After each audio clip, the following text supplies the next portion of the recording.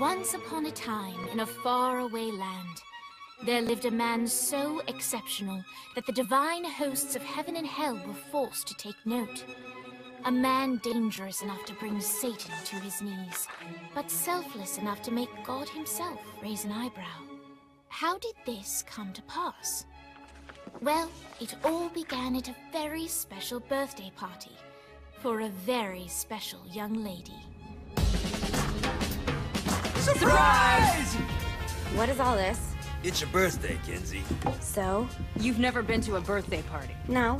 Oh, like not even growing up? I went to the School of the Americas since kindergarten. We didn't really do birthday parties. But you celebrated Christmas? I don't have to explain myself to you. Oh, Kinsey, this is going to be so much fun. Xinjai made a cake, Jane Austen is here, we'll play some games. What sort of games?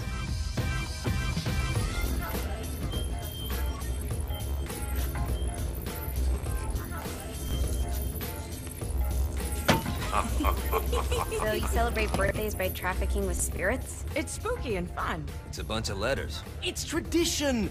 Every slumber party has to involve a spirit board. Slumber party? How's it work? We ask it a question, and the spirit of the board will reveal the answer. How? Yeah, someone pushes the pointy thing to wherever they want. Wait. Can we go back to you and your slumber parties? No time. All right. Everyone put their hands on the cursor. Cursor. I feel the magic already. All right. Will the President/God Emperor for life ever choose a partner to reign alongside them? No. Ooh, someone's getting married. Shut up, Matt. Who will tame the president's wild heart? What are you guys trying to spell? I'm not moving it. That's the spirit, Kinsey. I'm serious. I'm not moving it either. Neither am I. Jezebel? Who the fuck is...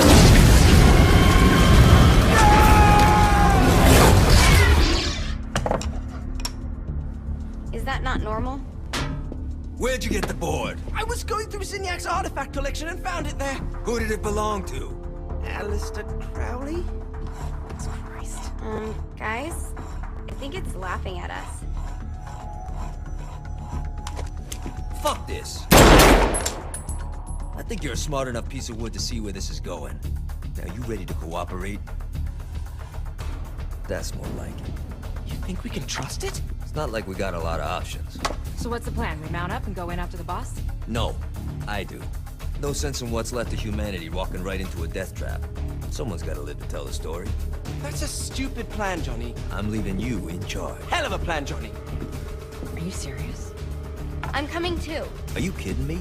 How do you plan to come back? I try not to sweat the details. You need someone with you that does. No. It's my birthday. Fine. Alright then.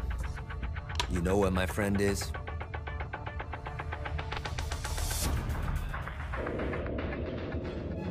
True to its word, the spirit board opened up another portal and sent Johnny and Kinsey screaming into hell.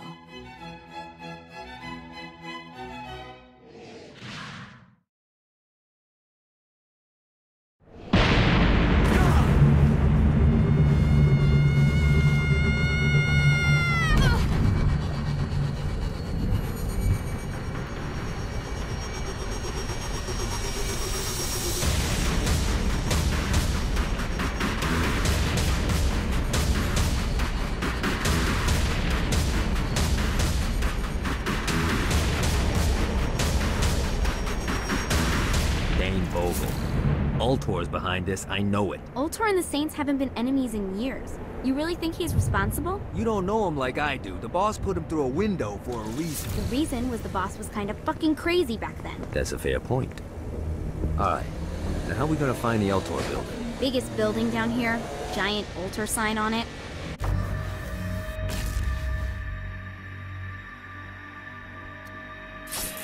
I don't think this is a problem. I'll buy that.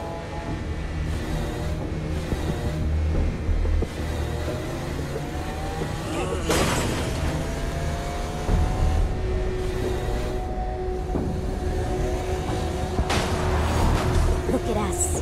Kinsey Kensington and Johnny Gat driving together on a birthday adventure. Are you always this excited? Generally, I'm a misanthrope. I get it.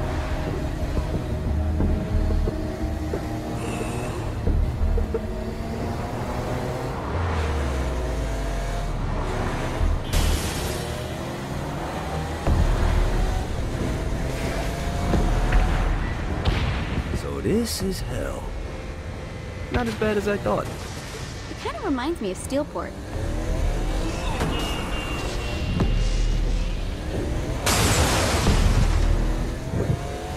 Who's next? So what's the plan? Oh yeah.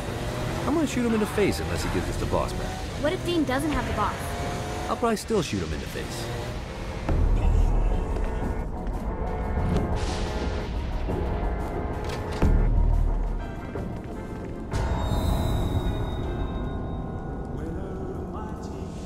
Welcome to hell.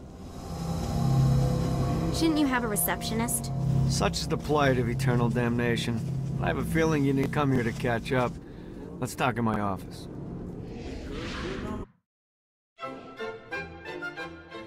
Not even death could stop the enterprising Vogel, who wasted no time in setting up an Ultor branch in the bowels of hell.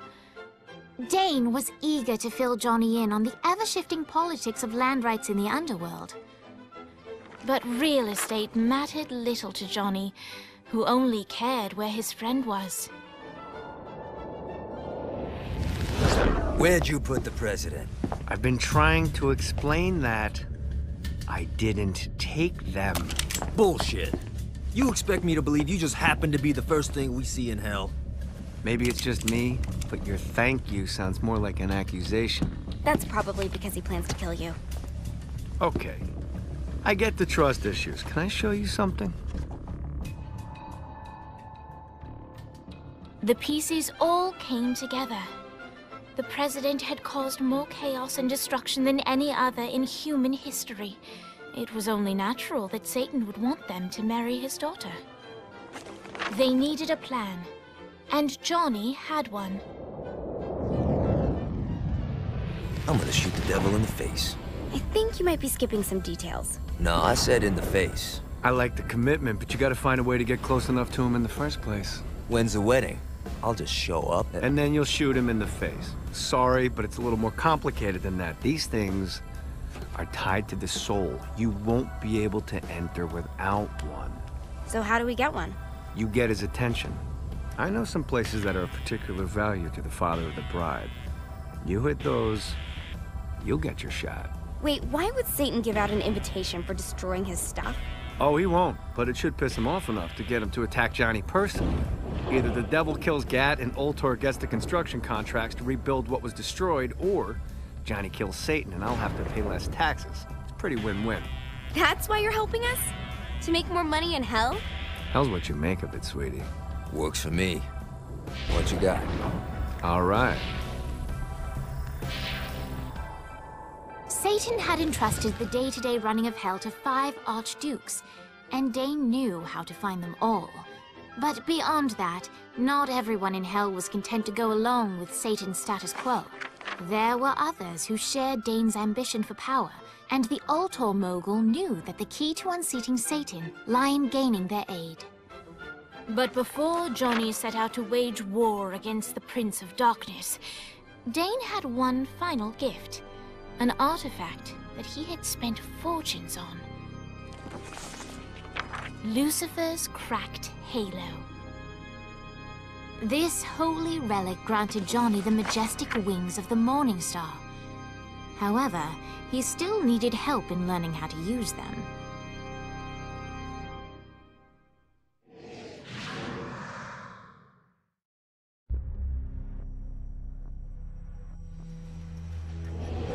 Alright, you got me out in the sticks, now what? Would it kill you to show a little excitement? You're about to experience angelic flight, for Christ's sake. Dang. Great. Now you should have just enough clusters to power up your halo.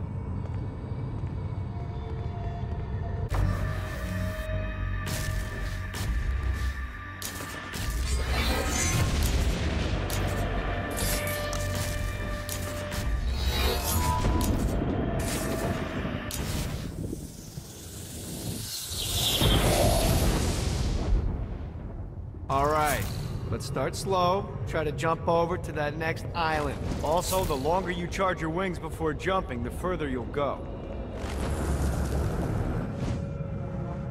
Hey, you didn't fuck it up. Good job. Now get up that cliff. Don't worry, if something looks... Now it's time to fly. You heard of crawling before walking? Well, in this case, you need to jump before you can fly. Launch yourself in the air with a jump, and then hold your wings out to glide to that next island. I put out some orbs. You'll have to dive to reach the next island. Do that by pointing your head down. Don't worry, the rest of your body will follow.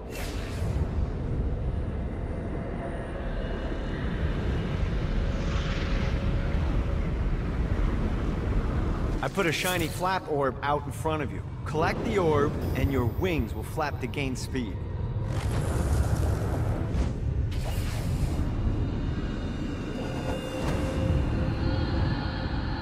Alright, now try flapping those wings on your own. Do a flap on your way to the next island. Yeah!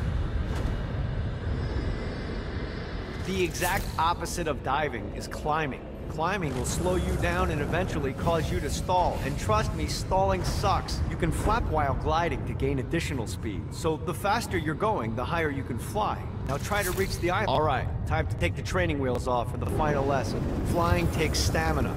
If you run out in midair, you are going to drop like a rock. A stupid stamina-less. Let's get you back to the old tour building. I want to run through all the stuff you can do to hurt Satan. Sure thing. See you soon. Here's the deal. If you want some FaceTime with Satan, you need to get his attention. Now, Satan hates being challenged, so anything you do to undermine his control is good. Fraud, mayhem, shooting demons in the face, anything. You can keep track of Satan's wrath with this handy meter. Get it high enough and you'll be having drinks with Big Red in no time. I've compiled a list of shit to do, so take a look and do whatever sounds fun. Oh, one more thing. We have some potential allies down here. Trust me, you want to impress them.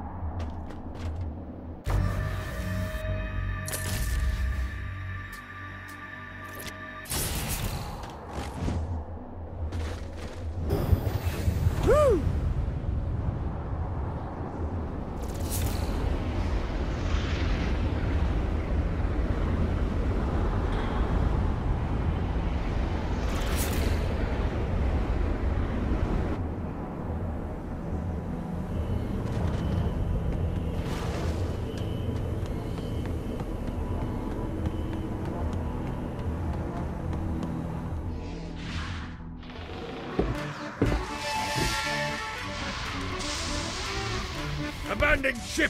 We've been boarded!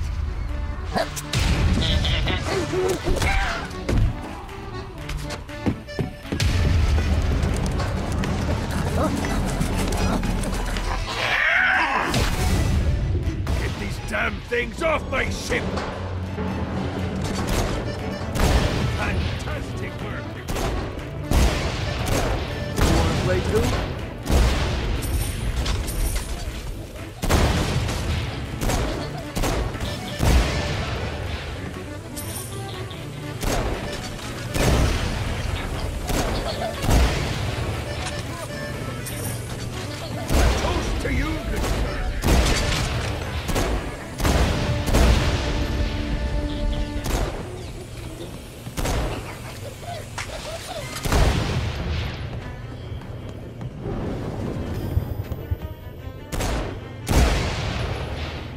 I got a bit of treasure in that chest over there.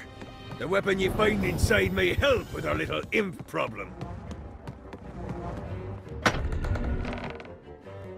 Ooh.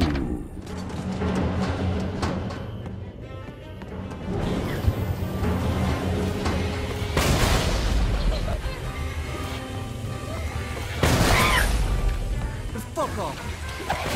Bitch.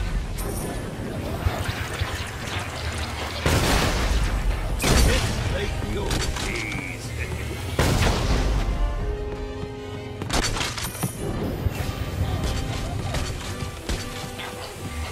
We summoned these imps to serve as my crew. I forgot what a handful they could be. Once aboard, they wouldn't listen to their captain. They ran amok in the bowels of the ship.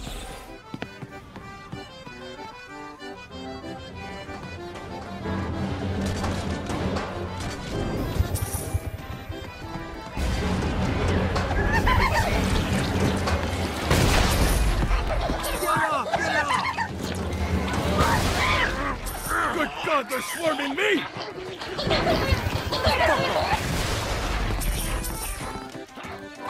No, not another one of these. Hey, it's okay to drop the pirate voice. What pirate voice would that be? Wow.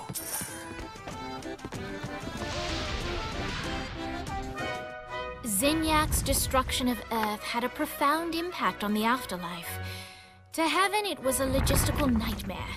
St. Peter's meticulous nature drove purgatory wait times to unbearable levels.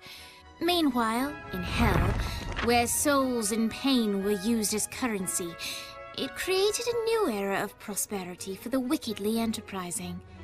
This economic boon resulted in the coffers of hell to be overflowing, which in turn piqued the interest of the most notorious man that sailed the seven seas. Long had Blackbeard been a thorn in Satan's side, robbing tax collectors on a semi-regular basis. But the promise of an immeasurable fortune drove him to be even bolder. An arrangement was reached.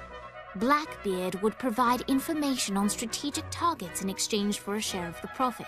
Johnny, who was interested in murder, not money, happily agreed.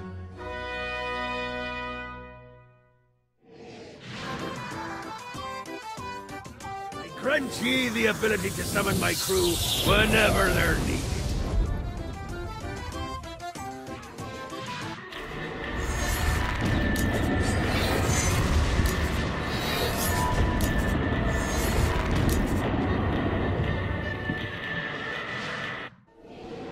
All right, matey. It's time for your lesson. Let's summon me favorite scurvy-riddled hellion, the Imp. Why don't you start off by summoning an imp to take out those enemies? There you go, matey. Now take down the other. Those little ankle biters are vicious. Now let's practice your aim. Take down the demons on the islands.